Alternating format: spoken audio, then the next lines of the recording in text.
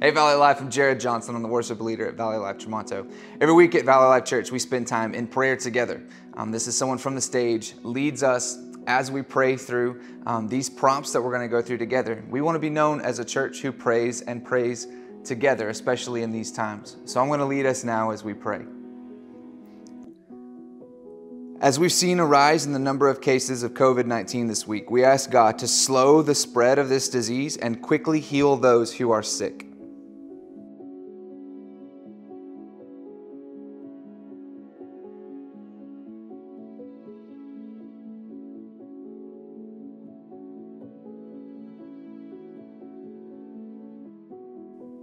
Next, pray for wisdom for our church, city, state, and national leaders, that they would make decisions rooted in wisdom in the coming days and weeks.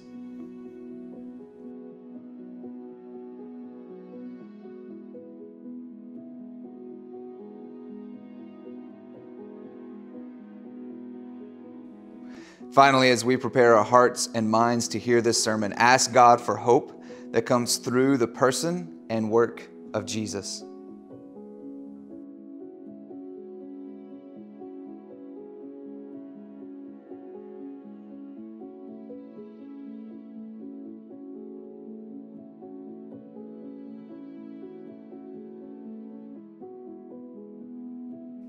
Today's scripture reading comes from the book of Hebrews, chapter 6, verses 13 through 20. For when God made a promise to Abraham, since he had no one greater by whom to swear, he swore by himself, saying, "Surely I will bless you and multiply you." And thus Abraham, having patiently waited, obtained the promise. For people swear by something greater than themselves, and in all their disputes an oath is final for confirmation. So when God desired to show more convincingly to the heirs of the promise the unchangeable character of his purpose, he guaranteed it with an oath, so that by two unchangeable things, in which it is impossible for God to lie, we who have fled for refuge might have strong encouragement to hold fast to the hope set before us. We have this as a sure and steady anchor of the soul, a hope that enters into the inner place behind the curtain, where Jesus has gone as a forerunner on our behalf, having become a high priest forever after the order of Melchizedek. Father, today, as we open your word, as we hear your word taught, we ask that you would transform our hearts, transform our minds, and we pray for a hope that only comes through Jesus. So Lord, as we hear this text today, as we hear it taught and preached, we pray that you would encourage us as your people to go out as ambassadors of the gospel of Jesus Christ. Amen. Well, good morning, Valley Life Church. My name is Mike Lee, and I get to be the pastor here at Valley Life North Mountain.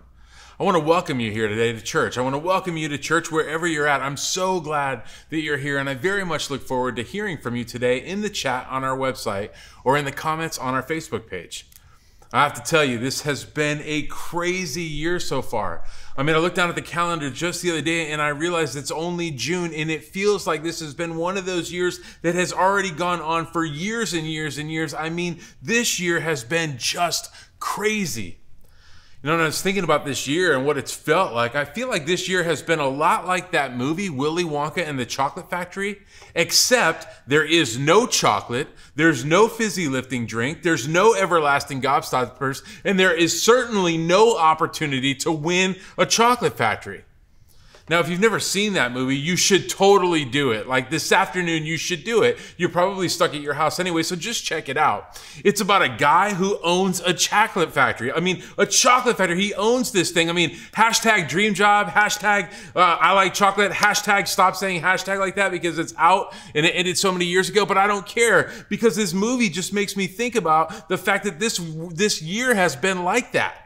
You see, anyways, in this movie, this guy, Willy Wonka, allows 5 kids the opportunity to tour his factory in the hopes that he will be able to pass the factory on to one of them.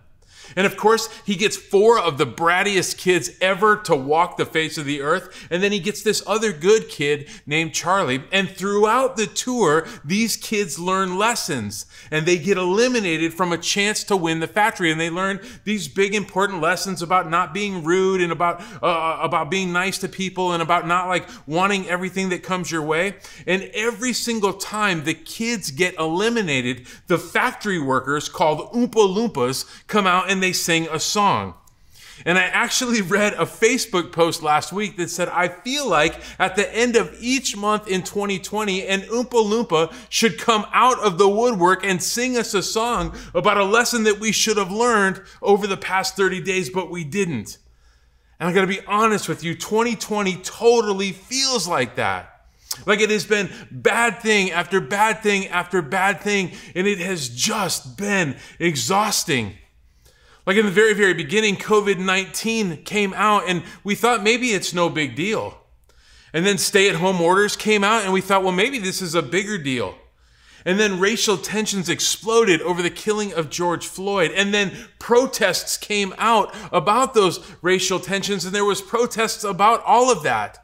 And then wildfires in Arizona began to grow, and so much of the Catalina Mountains in Tucson and so much of the area along the Beeline Highway has been burned. And then COVID-19 numbers continued to go up in Arizona, and now people are arguing about masks and social distancing and whether or not we should close the state again.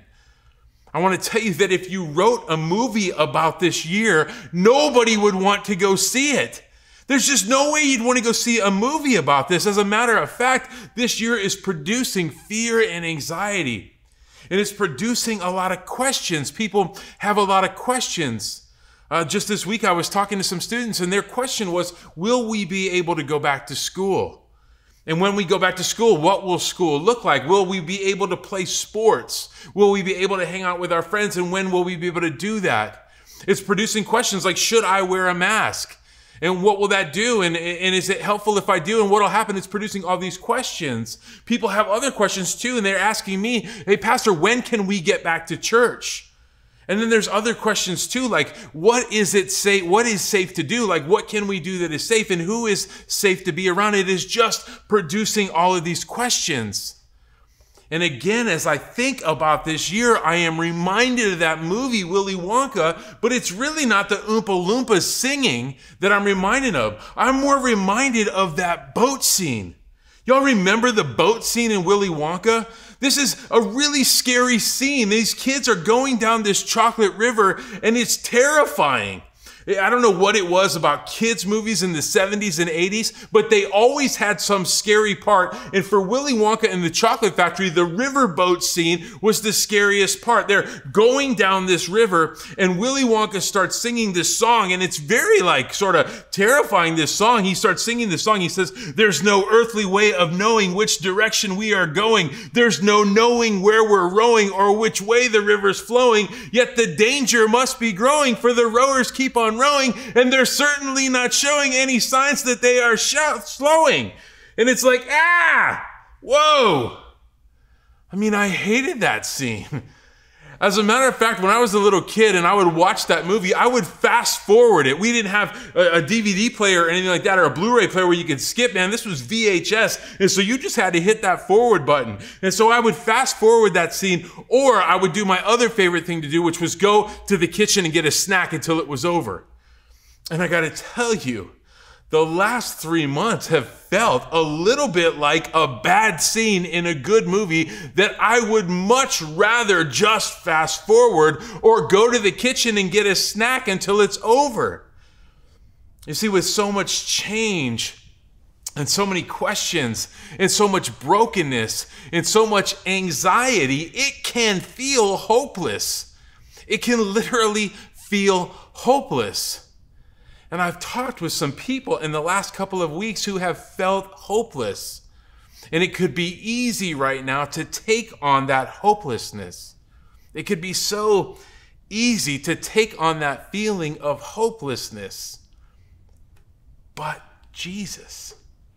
See, but Jesus, because Jesus changes everything. You see, it could be easy to get overwhelmed, but Jesus. It could be easy to lose hope, but Jesus. It could be easy to fall into despair, but Jesus. You see, for those who know Jesus, for those who have believed in his life and death and resurrection, we do not face the circumstances of this world as those without hope. You see, because we know that our hope is not found in anything this world has to offer. Our hope is found in the one who has defeated the worst thing this world has to offer. Now I'm pausing here because I know that after what I just said, you would have said amen. If we were gathered up together in the church, you would have said amen to that. And I'm giving you just a second to type because I know that it takes longer to type amen than say amen. So go ahead and type amen. You see, as people with hope, we are people who can see beyond the things of this world, beyond the troubles right in front of us. We are, in fact, people who are convinced of better things. We are convinced of better things. We don't just think maybe something better is out there. No, we are people who are convinced of better things. And so today we are in our second week of this series. And we're going to be in Hebrews chapter 6, verses 13 through 20. And so you can go ahead and turn there. I got to tell you that I love this text today. I love this text that we're going over because it will give us good reason to join Justine and the worship team and sing today. See, a couple of weeks ago, Justine contacted me and she said, I have something special planned for the 21st, but I can't tell you what it is. Justine's one of those people that will tell you, I know something you don't know, and I want you to know that I know that you know that I know it and you don't. She's just one of those people, as it turns out. You get to know somebody when they get on your staff. I did not know this when I recruited her to come help us plant this church, but it turns out she's one of these people. She then said, it is a surprise. She said, Mike, it's a surprise, and I know about it, and I can't tell you. And she said, but I'm really, really bad at surprises, so no matter what, please don't let me ruin it. This girl calls me up and says, I have a surprise, and I don't want you to know about it, but I want you to keep me from ruining it for everyone else. And I got to tell you, church, that in the last 2 weeks, she has tried to ruin that surprise at least 5,000 times because she's so excited. And I still don't know what it is, but I am confident that today's text will give us good reason to sing with her and the worship team today. You see, because in a world of questions and confusion and uncertainty, we can be certain of God's promise. Really, the big idea today, the thing that I want you to walk away with when you leave this sermon is this idea that we can be certain of God's promise. And this is really a big deal. We can be certain of God's promise. Not, we think God's promise may come true. Not, there's a pretty good chance that God's promise may come true. Not, I think probably if I do mostly good stuff, God's promise will mostly come true. No, not like that at all. The thing is, we can be certain of God's promise. And you might say, yeah, but have you seen what's going on? Have you seen the racism and the violence and the COVID-19 and the arguments over masks and the murder hornets and all of it? And I would say yes, but we can still be confident of God's promise. Now I want you to remember that the author of Hebrews, the one writing this letter, is writing to a mostly Jewish population. And some of them have believed in Jesus as their Savior, and some others are struggling to believe in Jesus. And the author is spending most of this letter telling them all about Jesus and reminding them that Jesus is just flat out better than anything else. Better than priests, better than kings, better than laws or traditions. Jesus is just better. And so in today's text, he's going to use some history to remind his audience about the confidence that they have in the promise of God. The author is going to remind his audience and those of us gathered up today that God has been faithful to his promise in the past, And that gives us the confidence that God will be faithful to his promise in the future. You know, sometimes as Christians, we have momentary struggles with our faith. We may find ourselves in difficult times and wonder where God is at in them. And it is always helpful to remember to look backwards at how God has brought us through those difficult times. So a couple of years ago, right before we planted this church, Penny and I were going through a difficult season. We had just come to the end of one season and we were getting ready to go into the next season of our lives, and we were going through a difficult season. And I remember feeling confused about what we were supposed to do. I remember being confused about whether or not we were supposed to plant this church. I remember being confused about where we would plant it if we did, or how we could plant it. I just felt very confused, and it made me question where God was in all of that. And so one day, Penny just reminded me. She just reminded me of all the times in our life that God had been with us and for us. All the difficult seasons he had brought us through, all the times he had provided for us, and looking back on God's work in our lives helped us to look forward, knowing that God had never left us before and he would not start now. And the author of Hebrews is doing something very similar here. He's going to do something very similar. And so let's get into the text. We're going to be in Hebrews 6, 13 through 14. It says here, "For when God made a promise to Abraham, since he had no one greater by whom to swear, he swore by himself, saying, 'Surely I will bless you and multiply you.' And thus Abraham, having patiently waited, obtained the promise." So to understand what's going on here, we need to do a little bit of history. You see, like I said before, when I first became a Christian and I started to attend church, I would go, and the guy standing up in a situation like what I'm doing, he would say names of people like Abraham or Moses or Paul, and I had no idea who they were. And I told myself even then that if I ever had the chance, I wouldn't do that to people. So I want to explain to you who Abraham is. If you went way back to the beginning of the Bible, all the way back in the book of Genesis, you would see that God decided to make a people for himself. God wanted to make a people for himself, and so he picked Abraham to be the father of those people. Abraham was an old man, and his wife Sarah was an old woman, and they had not had any children. The Bible tells us that they were past the age of having children, but God came and he chose Abraham and he said, "I am going to make you the father of a nation." He said, "Your offspring are going to be like the sand, and they're going to be like the stars in the sky." Basically, he said, you are going to have countless descendants. And God promised that this would happen. He made a promise that that would happen, and in God's timing, it did happen. Abraham and Sarah had a son named Isaac, and that was the beginning of the Jewish people to whom our author in Hebrews is writing this letter. So the first thing that I want you to know today, church, is that we can be certain of God's promises because he has kept them in the past. I want to say that again. We can be certain of God's promises because he has kept them in the past. You see, God promised Abraham and Sarah that they would have a baby, and they did. God promised to make Abraham the father of a large nation, and he did. God has a perfect track record of keeping his promise. He has never lied. He's never gone back on his word. God is perfect, and his ways are perfect. And so that means that those reading this letter 2,000 years ago, and also those gathered up while this letter is being preached in 2020, can be certain of God's promise because he has always kept his promises.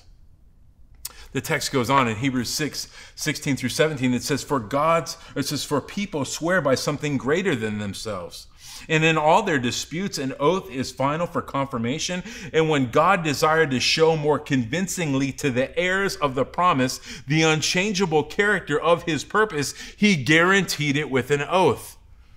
So we know that when people really want to have people believe them, they'll tend to swear on something. Like if you were to go to court, they would ask you to place your hand on a Bible like this and swear to tell the truth, the whole truth, and nothing but the truth. Or you may be tempted to say, I swear to God. Or maybe even when you were a little kid, you would say, I swear and hope to die, stick a needle in my eye. Oftentimes, when trying to convey the severity of an oath, we will swear on something greater than ourselves. And in the case of God, there is nothing greater than himself. And so when he makes this oath to Abraham, he literally swears on himself. Our text said God guaranteed it with an oath. And verse 13 says that oath was made by the only thing big enough to hold the oath of God, which is God himself. I want you to know today, church, that we can be certain of God's promise because he swears it on himself. Now I'm going to tell you that as a little kid, I used to swear on a whole lot of stuff. For example, I used to swear on my mom. Sorry, Mom, if you're listening. Sorry if you're watching, but I used to swear on my mom. Like one time, my friend in the neighborhood, Jesse Arroyo, asked me, he said, hey, did you steal my candy? And I was like, no, man. And he said, put it on your mom. And so I was like, hey, I put it on my mom. I didn't steal your candy. And then I was sort of nervous till I got home and made sure that Mom was okay because I had totally stole his candy. I've told you before, I wasn't always a Christian. I also did that stick a needle in my eye oath. Several times I would do that thing, no, I swear and hope to die, stick a needle in my eye. And I broke that oath a lot as a little kid, and I never stuck a needle in my eye. I mean, who would do that? That would hurt. So I never did that. You see, I swore on a lot of things that did not back up the word of a little punk kid. But when God swears, he swears on himself. God is forever. He is the beginning and the end. He is eternal. And so when he promises something, we can be certain of it because that which he promises on is unchanging. I want you to know, church, that those reading this letter 2,000 years ago and those studying this letter in 2020 can be confident in God's promise because God has always been and will always be. It is the same God who made the world, the same God that made a promise to Abraham, the same God of the Hebrews, the same God of today. And when he promises on himself. But we have even more confidence than that.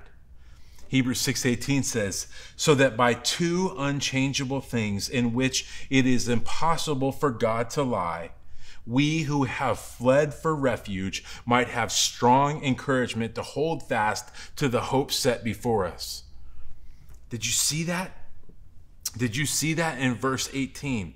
Take a look at that. It is impossible for God to lie.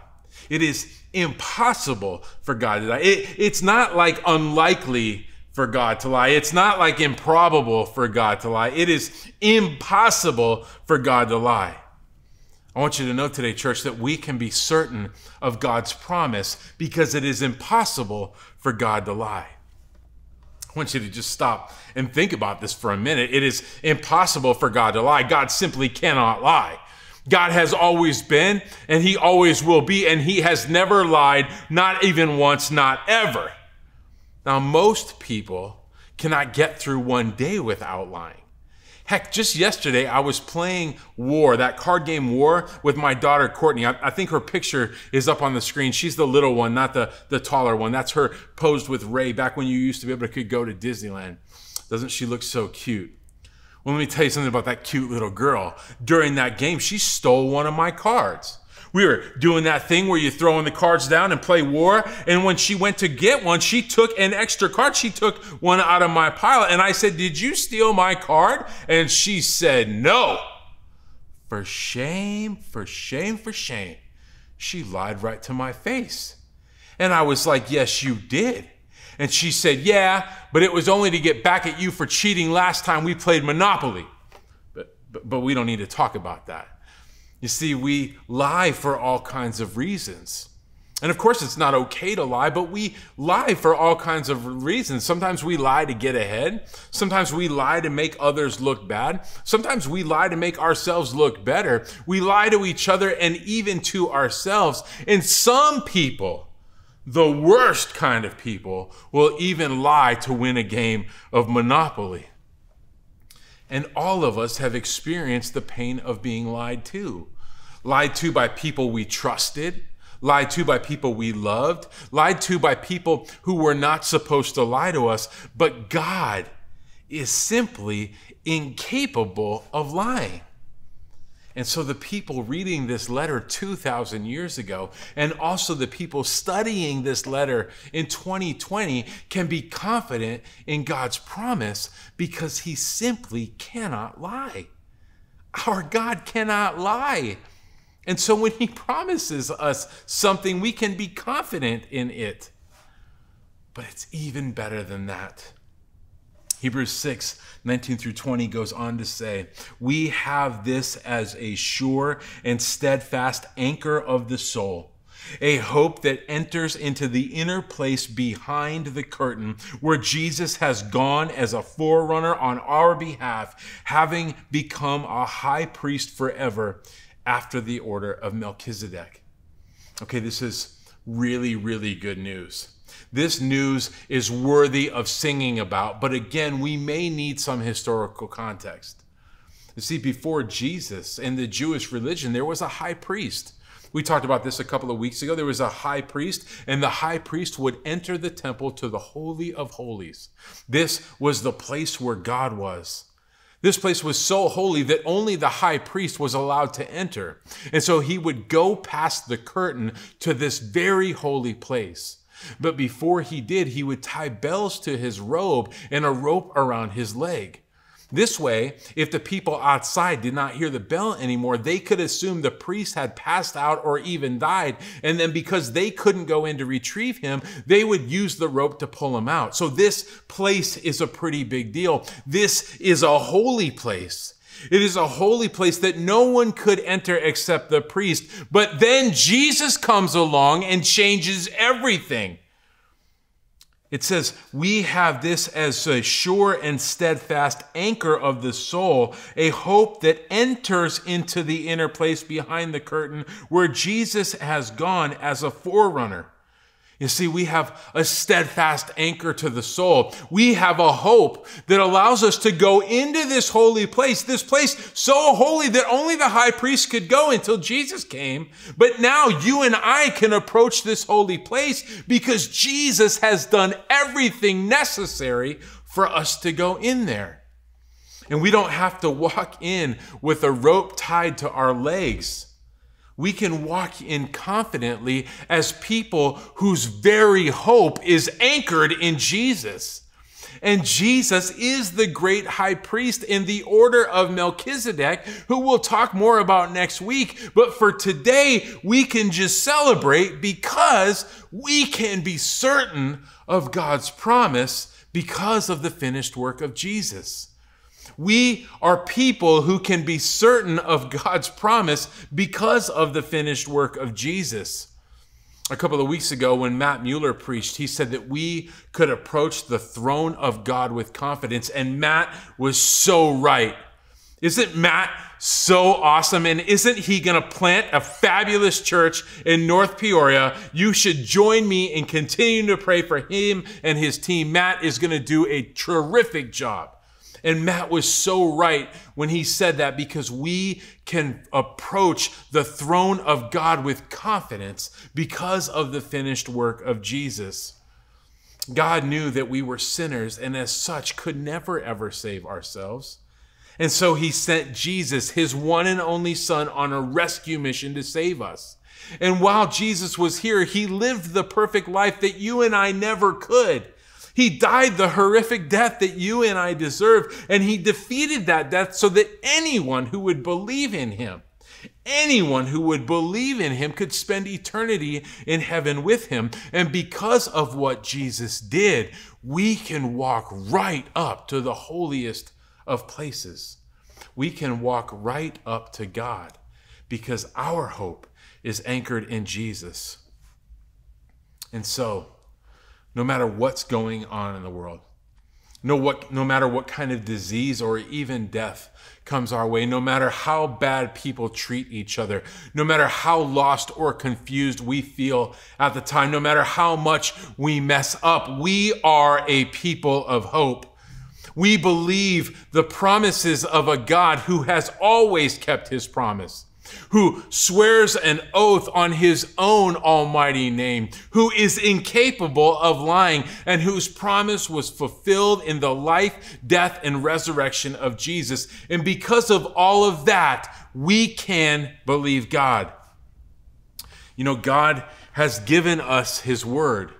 He's given us his word, and he's made so many promises throughout his word. And I think that maybe none of them is more powerful than the promises recorded in Romans chapter 8. It's one of the most encouraging chapters of the entire Bible. Last summer, we actually spent about a month going over just this chapter, and we called it our most encouraging summer ever. And I think today, if you're like me, if you have been living in this world for the last 3 months, maybe today you could use some encouragement. And so today I want to just read you a section out of Romans chapter 8. And I want to read it to you today in the hopes that you will believe it. I'm going to be reading in Romans chapter 8, verse 31 to 39. I would welcome you to just listen to these promises.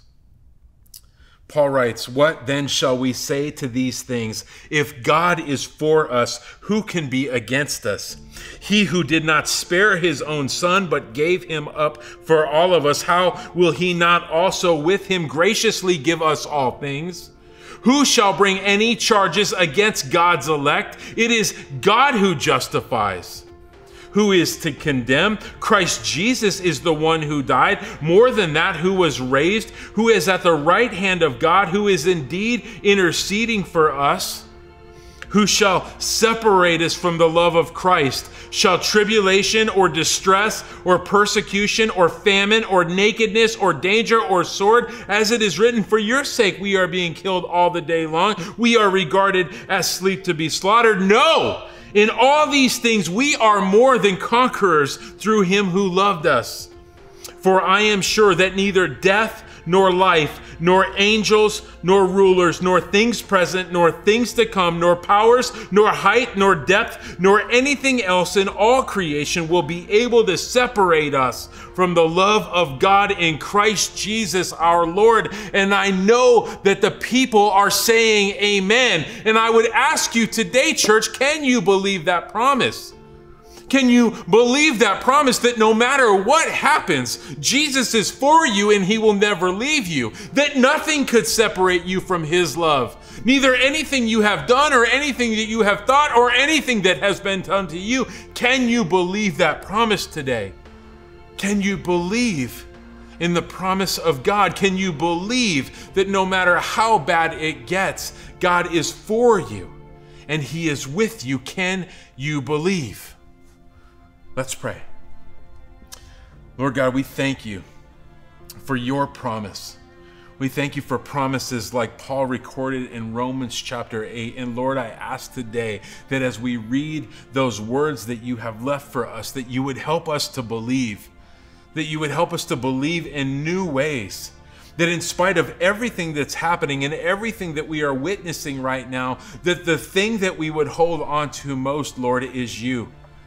And God, if there are people today that are watching this sermon or listening to this podcast that have never believed in you, that have never grabbed hold of your promise, Lord, I ask you today to save them.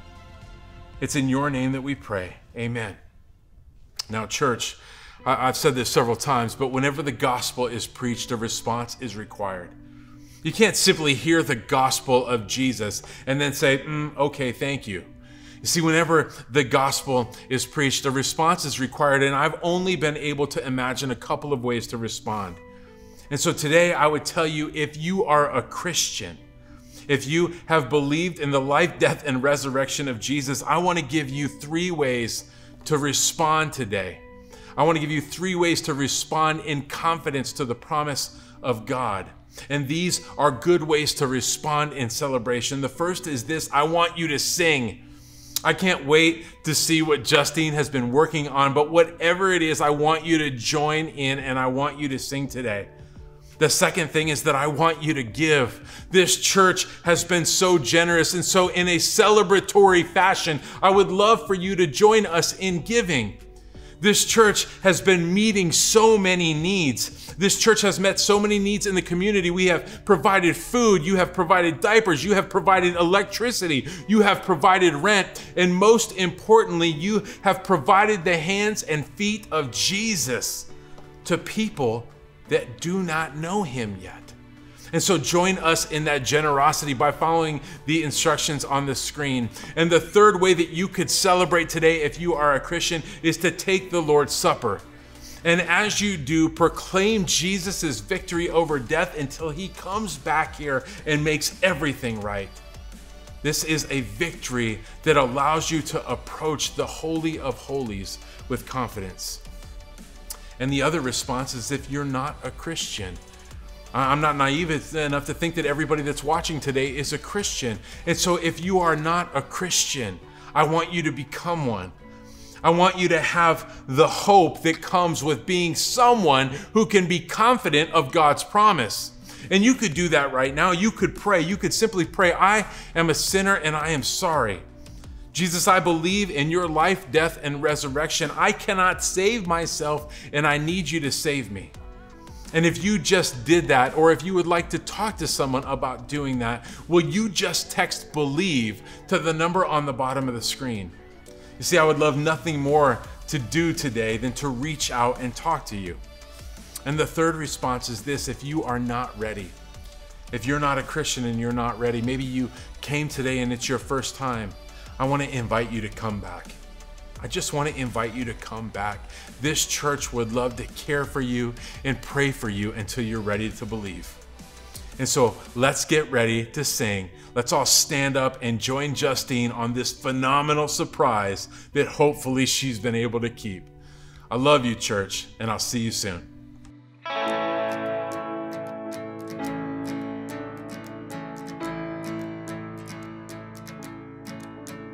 I was buried beneath my shame. Who could carry that kind of weight? It was my tomb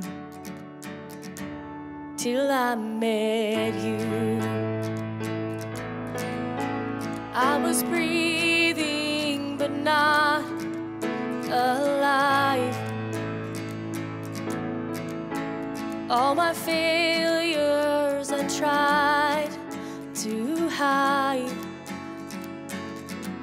It was my tomb till I met you. You called my name and I ran out of that grave, out of the darkness into your glorious day. You called my name and I ran out of that grave, out of the darkness into your glorious day.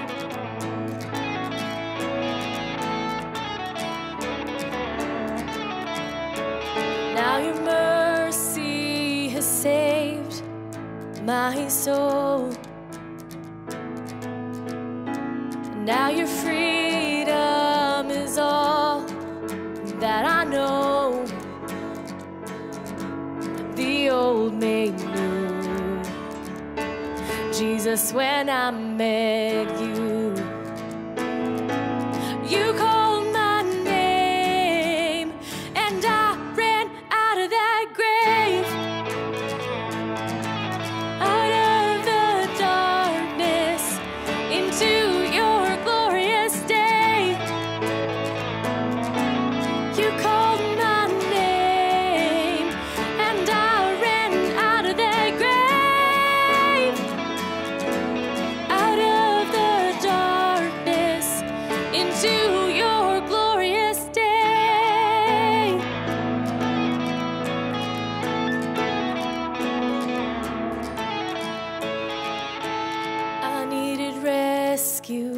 sin was heavy. The chains break at the weight of your glory. I needed shelter, I was an orphan. Now you call me a citizen of heaven. When I was broken, you are my healing. Now your love is the air that I'm breathing. I have a future, my eyes are open, 'cause when you call my name, and I ran out of that grave, out of the darkness, into your glorious day. You called my name, and I ran out of that grave, out of the darkness, into your glorious day.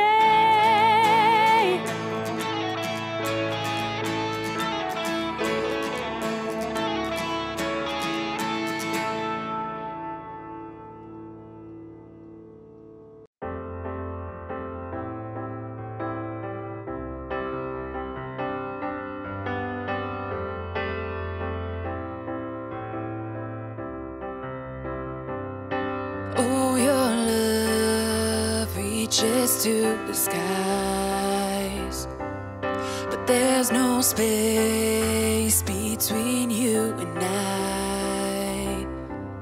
Wherever I go, I'm never alone. I'm waking up, I come alive.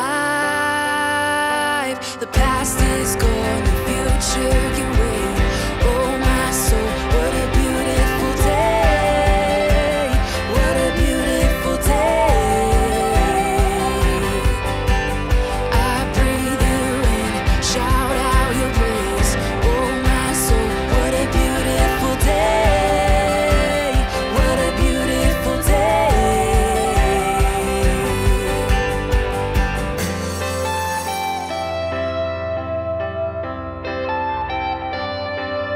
Your face brighter than the sun.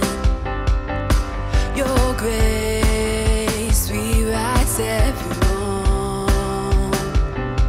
Wherever I go, I'm never alone. I'm waking up, I come alive. The past is gone, the future can wait. Oh my soul, what a beautiful day. What a beautiful day. I breathe you in, shout out your praise. Oh my soul, what a beautiful day. What a beautiful day. My past is in the grave, my sin is washed away. This is Christ in me. This is Christ in me. I'm living unashamed. Now my heart's forever changed. This is Christ in me. This is Christ in me. My past is in the grave, my sin is washed away. This is Christ in me. This is Christ in me. I'm living unashamed. Now my heart's forever changed. This is Christ in me. This is Christ in me. The past is gone, the future can wait. Oh my soul, what a beautiful day.